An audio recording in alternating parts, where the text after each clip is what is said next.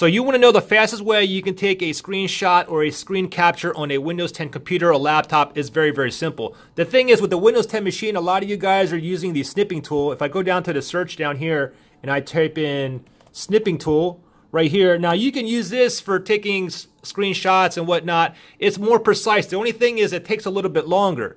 So let me go ahead and cancel that out. So the fastest way to do it is just go on your keyboard, press the Windows key, and print screen. Ready? Boom, I just took a screenshot. Let me do it again.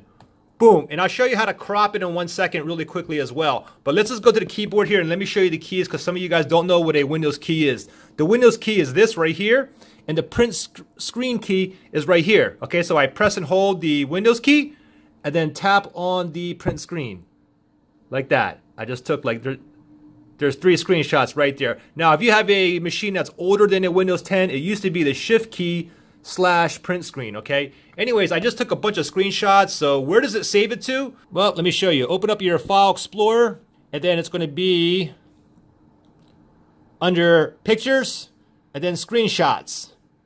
There's all the screenshots that I just took. It also made another folder down here just called Screenshots as well. So here's the screenshots. It took a screenshot of your full screen here. If you want to edit it, go ahead and double tap it. It opens up right away. Of course, you can go ahead and import this into your other editing program or whatnot. I just use the default here.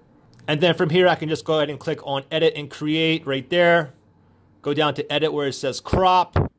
And then click on Crop and Rotate. And then I can change the aspect ratio, whatever I want. I'll keep it at 4:3 here. And now I can go ahead and crop whatever size that I want it. Make it a little bit bigger. How about like right there? And let me move this up. Just like that. And then once you're done, go ahead and click on Done right here, and then click on Save a Copy. And as soon as I save the copy, it goes right back into the same folder, and it is right here, as you can see. So pretty simple. I hope that helped you guys out. Thanks for watching. I'll see you in the next one.